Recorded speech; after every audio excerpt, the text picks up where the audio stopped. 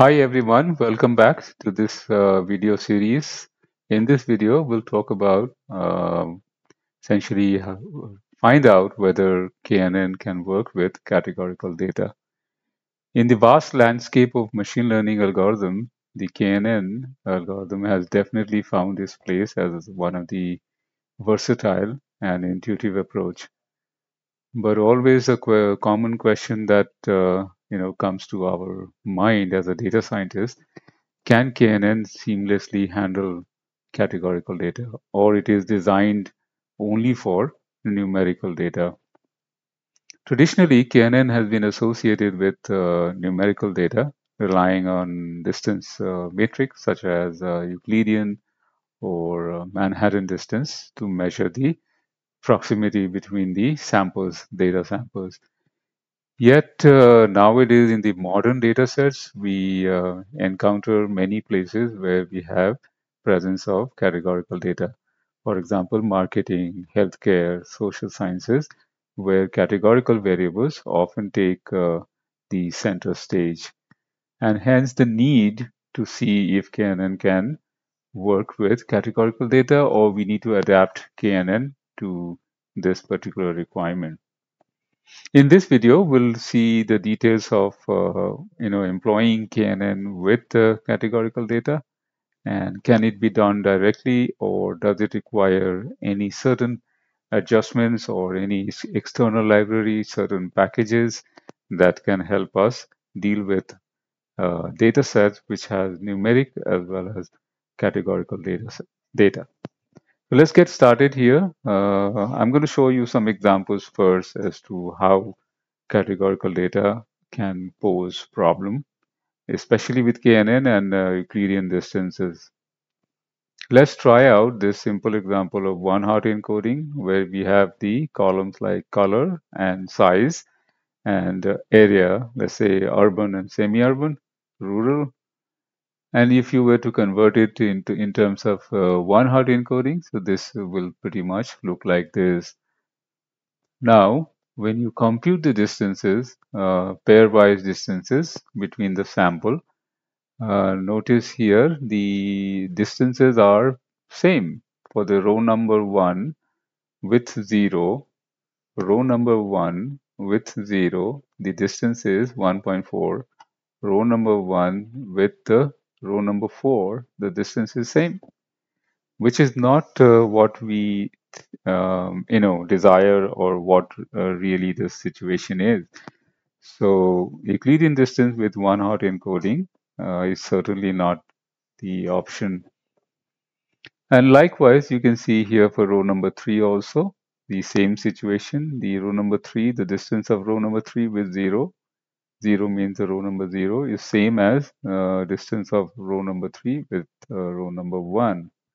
That's not also desirable. And likewise, some more examples here. Let's try out the categorical data using a label encoding. Let's say in this case, we are not using one-hot encoding, but we use a label encoding to randomly use 0, 1, 2 for the categories. In this also, situation is slightly better, but the problem still exists. For example, here, the row number 0 with row number 1 and 2 are equidistant, which is not the case. Similarly, row number 2 is equidistant with 0 and 3, which is not the case here. So either one-hot encoding or ordinal, both approaches do not work when it comes to Euclidean distances in KNN. So the recommendation is some of the recommendation. The Euclidean and Minkowski may not be the right choice here. We might choose either frequency encoding or weighted metric or target encoding as alternative.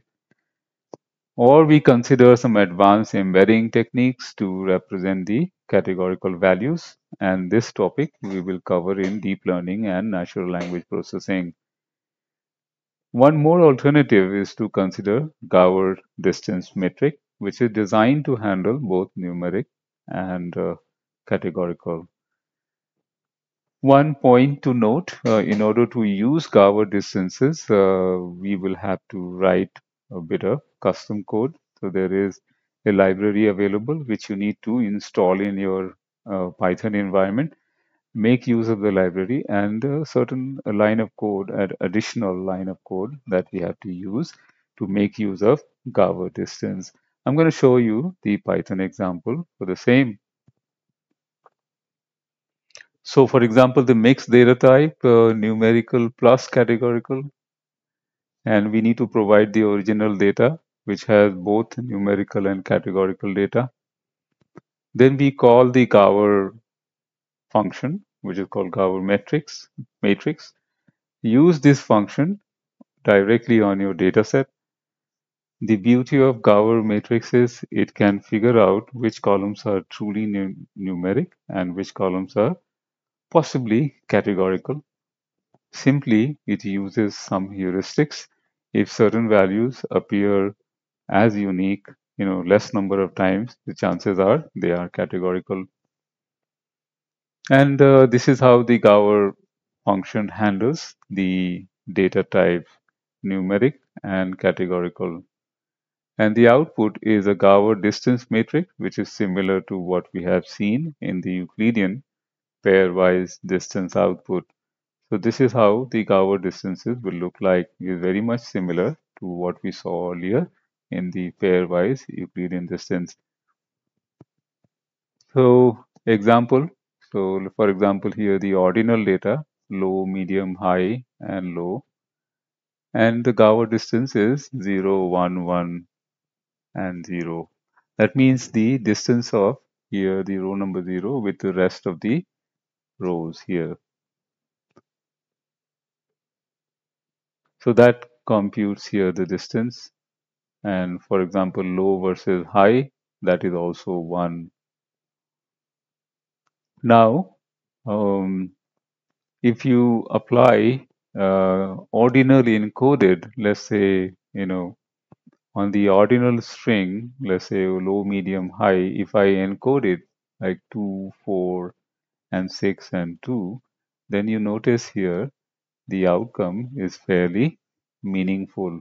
For example, low and medium is 0.5, low and high is 1, is different, which was not the case earlier. So let's go back and see here one more time. So I have the data set and low and medium, the distance is 1, and low and high, the distance is also 1, which is not desirable.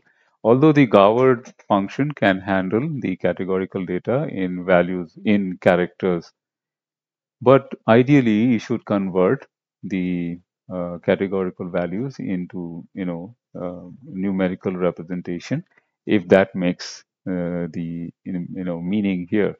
So 2, 4, and 6, and now you notice here the distances are quite meaningful, like low and medium 0.5, low and high is 1, which is different than 0.5.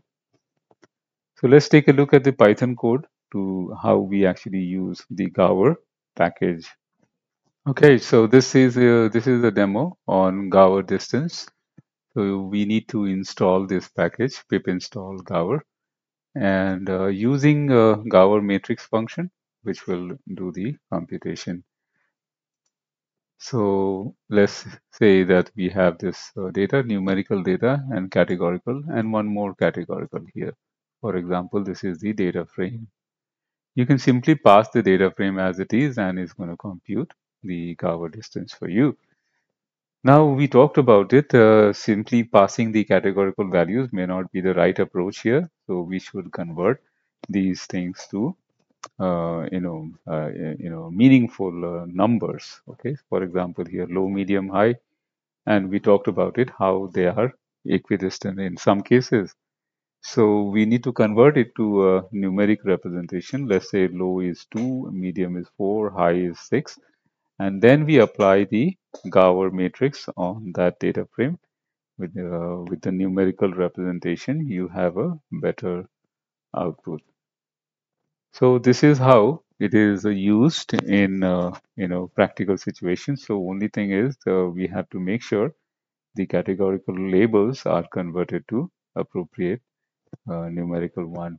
But in case of nominal, we probably will not be able to do it. Let's say these are your nominal values. So in that case, just simply use the label encoder, or you can let the Gower matrix give the label and do the computation for you. I hope this explanation was helpful. Okay, so that was a coverage on how to make KNN work with categorical data along with a Python demo utilizing one of the libraries called Gower distance. In the next video, we'll talk about the model evaluation techniques, using KNN. Well, model evaluation techniques are not separate or exclusive to KNN. We will talk about the typical machine learning evaluation techniques while using KNN. Thanks for watching. See you in the next video.